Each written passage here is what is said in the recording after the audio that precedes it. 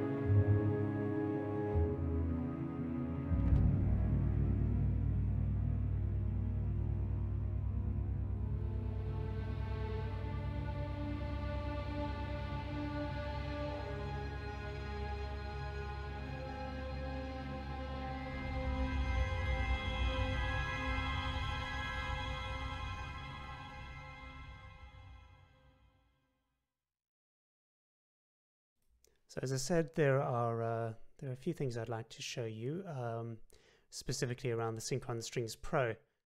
The first thing to look at, I think, is going to be the little opening motif, which is, I've been told, the James Horner Danger motif. I'm pretty sure he got it from Rachmaninoff, but there you go. So we'll just have a little look at that.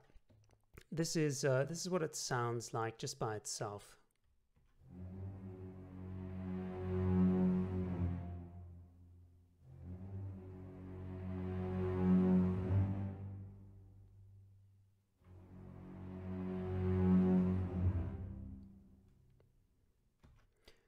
So what we've got there is a combination of a few different articulations.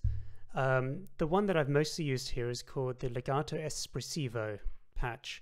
And what I really like about that is, if I just make sure I've actually got the cello selected here, there's an actual little swell built into this patch. So if I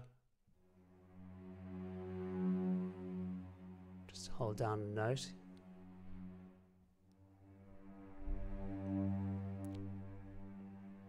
it's quite atmospheric all by itself. Now I've actually enhanced that with a little bit of CC1, as you can see here. And I've finished off this phrase with the Legato Agile patch. You can't really see it there, but it's a very, the Agile legato is really useful for those little notes that you want to connect, but you don't want to have that sort of sharp sting of a staccato. So I've used those quite a lot in little places where I'll actually show you a little bit more when we get to the viola motif in the next section. The other great thing in this little opening something I really like is this portamento slide down to low C.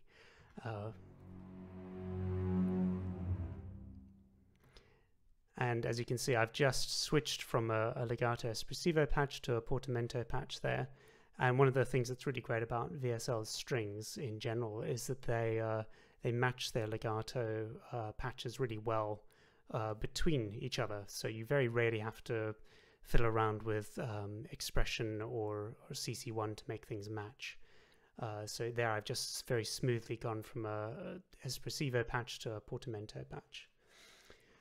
The other nice little thing just at the end here, you can hear there is an example of a crossfade patch.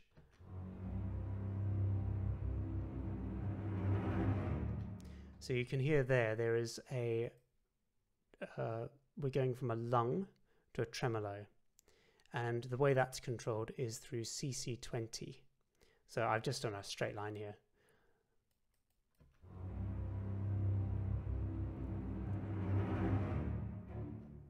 And that is over in Vienna Ensemble. You can have a little look at what that actually looks like. When this comes up, you can see the CC20 slide is actually going up. And that swaps between the patches. You can actually customize your own combinations as well. But that one's comes pre-built, which is nice. So that's it for the little opening. And just going over to the viola motif that sort of begins the more energetic part of this. So if we go here, we'll solo that viola and just have a little look at it in the MIDI window. And again, you can see I've used a combination of, in this case, a legato agile. So that gives you the nice little, a nice little flick, and then a staccato agile. And the advantage of using the staccato agile there is it's if I just go over to it, again, I've got to select this viola. You can actually hear the staccato agile has a really nice, it's just quite bouncy. It's a bit more bouncy than the regular staccato. So here, in combination with the agile legato, you get this.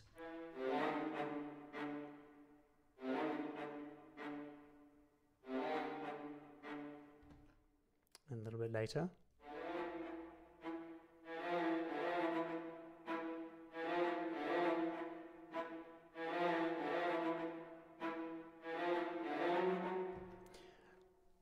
So you're actually able to create really naturalistic sounding phrases like that, and that's something I really like. Is that you can, you know, it's very uncommon in real orchestral music to have a single articulation that is being held for, you know, ages and ages and ages. It's quite common in epic music to have maybe just a spiccato going as a kind of motor rhythm for a very long time. But in a lot of motif-based music, you will get these kind of combinations of a bit of legato with a bit of staccato as a kind of punctuation mark. And that's what's going on here, and I think it works really nicely using the Synchron Strings Pro. So moving on to some layering techniques. So what's going on here?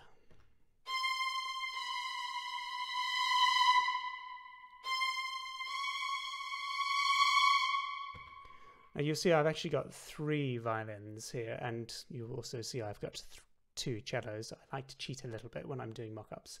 But in this case, what I'm actually doing is creating a combination of 2 different patches. So if I just play the violin 1 and the violin 2 by themselves, you'll hear what I mean.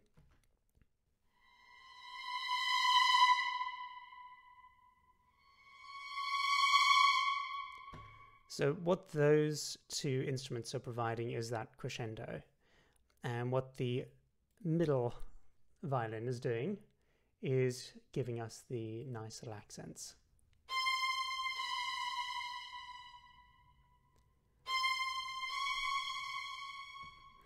And you'll see that I've actually, if we have a look at, so this is using the lung vibrato patch. But if I head over to here again, you can see that I've actually used a key switch to trigger this because I don't have an expression map setting for it. But you can see I've switched to the Mercato / Sforzando patch there. That's my little key switch there. So it gives that nice little edge. And what I'm doing there is I'm actually using expression. Very messy, I can see. But I'm using expression as a kind of way to fade between these two patches. So kind of just dies off at the same rate as these other ones are coming in.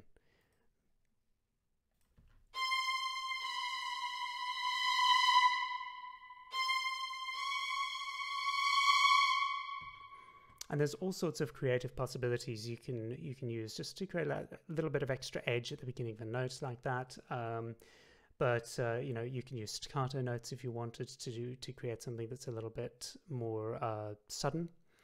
But that's the way I've used it there, and I think it works quite nicely. So the next thing I'd like to have a look at is the agile spiccato. We'll stick with the violins for the moment. And we're actually just using these two, violins 1 and 2. So if I just put them up in our MIDI window again, and you can see that we're using the spiccato agile patch. Now what's really cool about this is I've created a 2-note measured tremolo, really.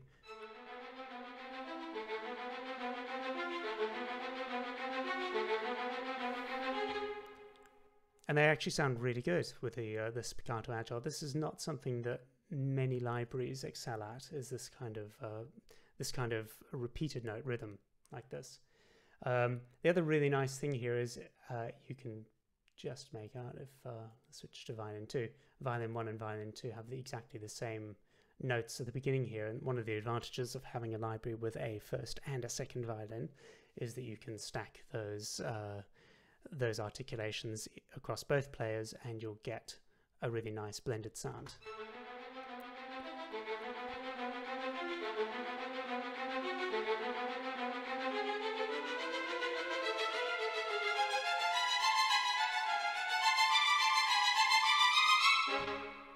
You get the idea. So that's really fun. What I'm doing here as well during this little section is I've put some staccato and spiccato cellos and violas in the mix. So if we just open that up again.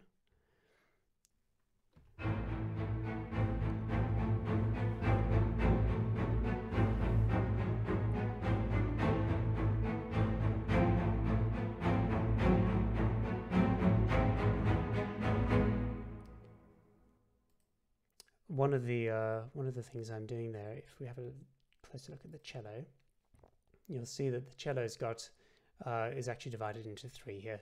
Again, this is a mock-up cheat. I would never do this if it was for an actual orchestra, but you've got a little rhythm going on here. So this little motif at the top here.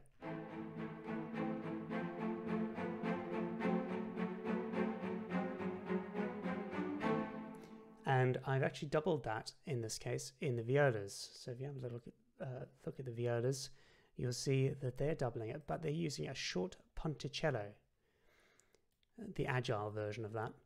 And the reason for that is it just adds a little bit of extra texture to the sound.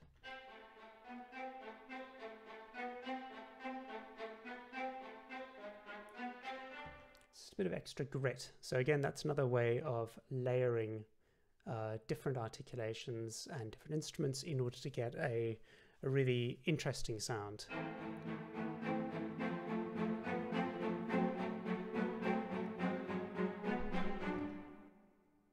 So finally, I'd like to have a little look at the very end of this piece, which let's just play the strings alone.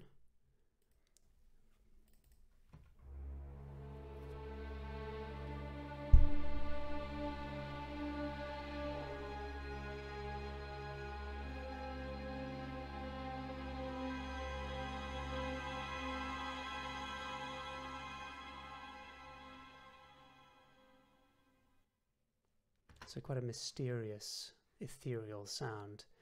And I'll just talk about how that's created. So I'm using a variety of different articulations here. The first one to have a look at, again, I've done some layering. So the first violin and the second violin are actually playing the same thing here. So this is what they're playing.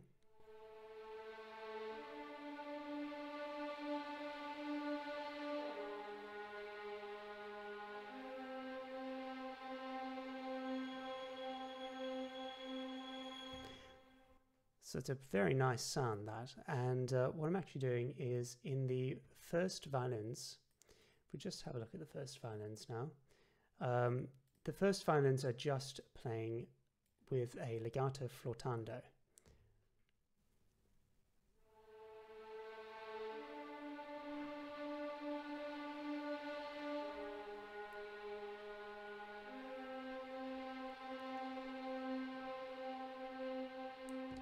But what I've done is layered that with second violins playing something a bit more interesting. So they're actually playing a molto vibrato for a couple of notes, and then a portamento, and then back to molto vibrato.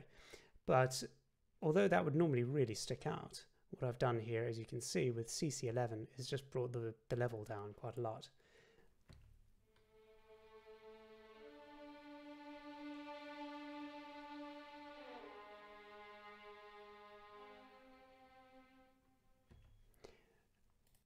And the net result of that is that when you put the two together, they have this sound.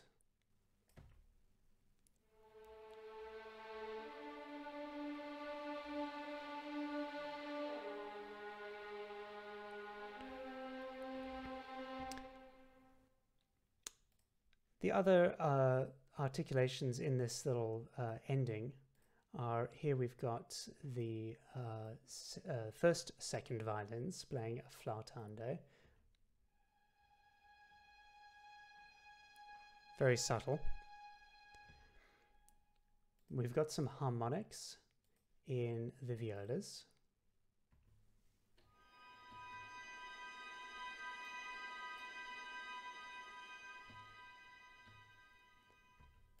And probably my favorite is we've got harmonic tremolo in the cellos. So that's this articulation here, tremolo harmonic.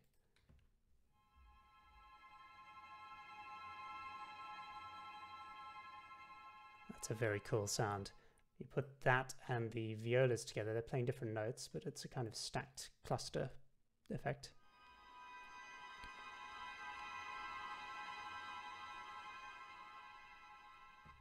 And put those together again with the other instruments, and you get this magical texture.